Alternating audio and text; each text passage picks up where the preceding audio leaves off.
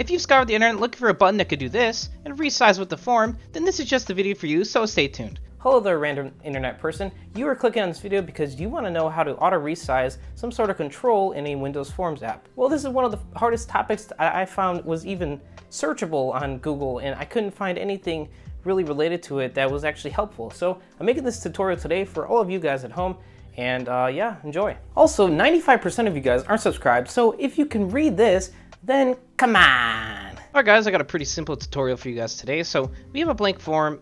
Let's just say that you are stuck here right now. You have a button, and you know, when you start the form, let's say it's down here in the corner. When you run your app and you try to resize it, either it gets cut off or, you know, you make it bigger and it doesn't size with the form. You know, it stays the same size, it stays in the same place.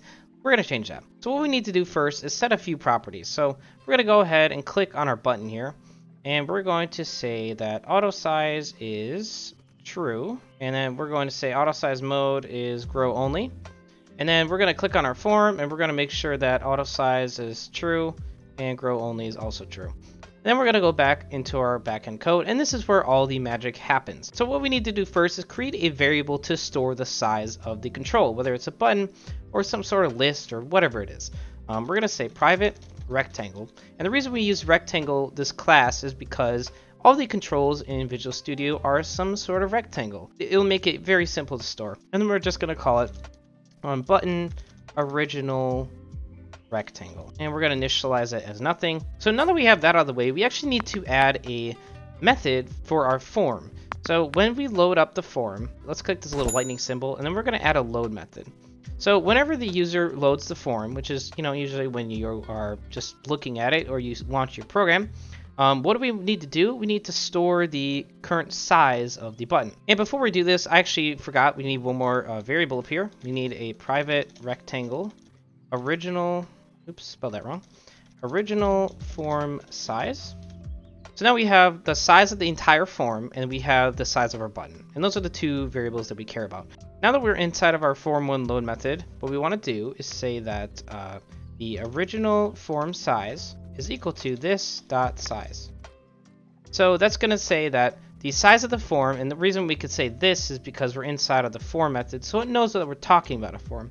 So we're just going to say that it's equal to this dot size. We're also going to say that the button original rectangle is equal to, then we're going to create a new rectangle. So we're going to say new rectangle.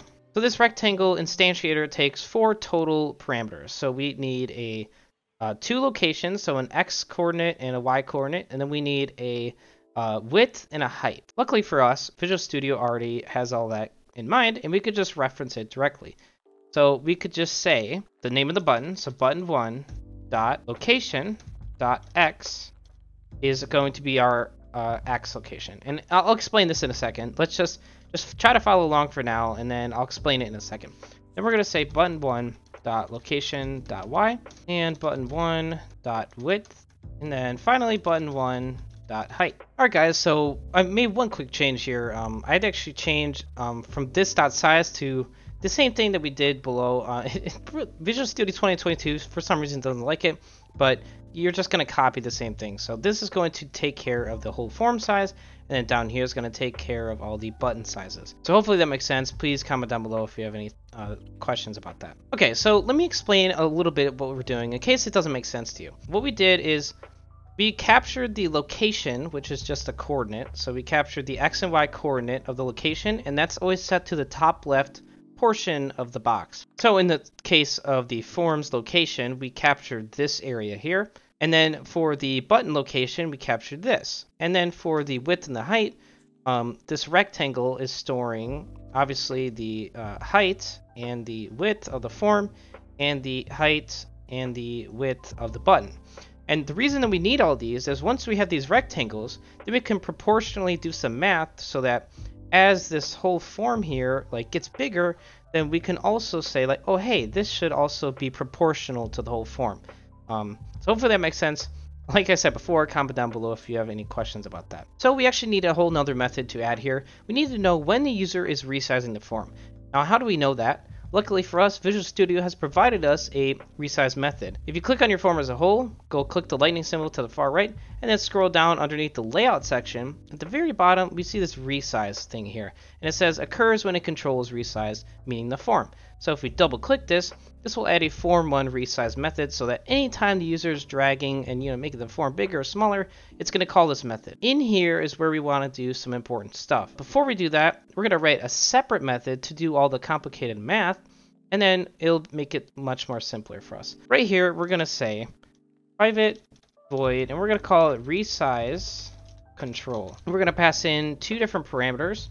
We're going to say rectangle, and then just call it R. And then we're going to say that we also need a control. We're going to call it C. Every time we call this method, we're going to pass in a rectangle, and we have two of them up here. And then we're going to pass in a control that we actually want to resize. So in our scenario, we want to resize the button. We first need to calculate what sort of ratio the X and the Y coordinate have compared to the whole form. Okay, so we're going to start right here. We're going to say float X ratio is equal to, cast it as a float, and we're going to say this dot width divided by, cast this as a float as well, and then we're going to say original form size dot width. So this is essentially saying that the rectangle that we captured earlier, we're going to take the whole form's width property and divide it by that rectangle.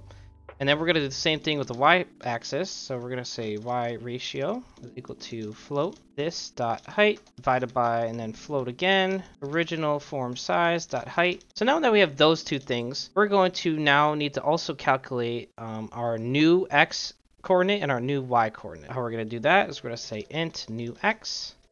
That's equal to int. So cast this as an int. We're going to say the rectangle that we passed in. So r dot width times the ratio that we just computed, so x ratio. And then we're going to say new y is equal to int r dot height. And then we could just, Visual Studio is already onto what we're doing.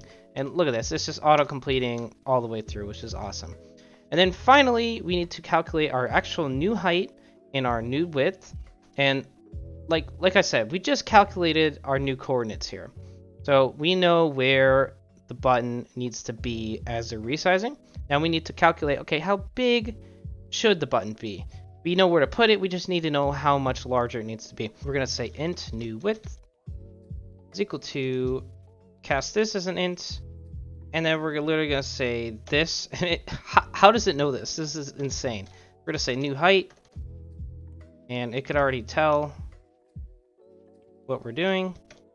And this is exactly what we want to do, which is hilarious. So now that we have all these things calculated already, we want to actually change it. So the control that we passed in, which is C, and in our scenario, it would be a button.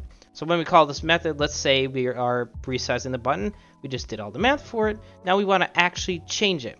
So we say C.location. We want to change the location of the button or whatever control. And then we're going to say create a new coordinate with these new points that we just made. And then we're going to say the size, and this is just nuts.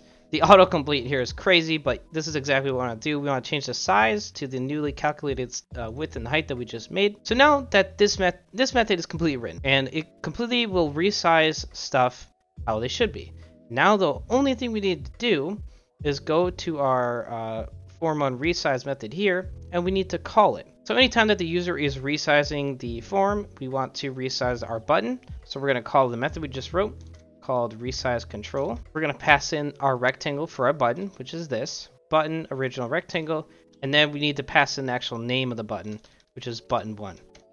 So now all of our stuff is completed, and you can apply this to many controls and buttons. You just need to make rectangles for them and call this method properly. But let's test and make sure that it works. Alright guys, here we are. We have our project launch here, and you'll notice as I resize it horizontally, it does resize how it should, and vertically it does as well.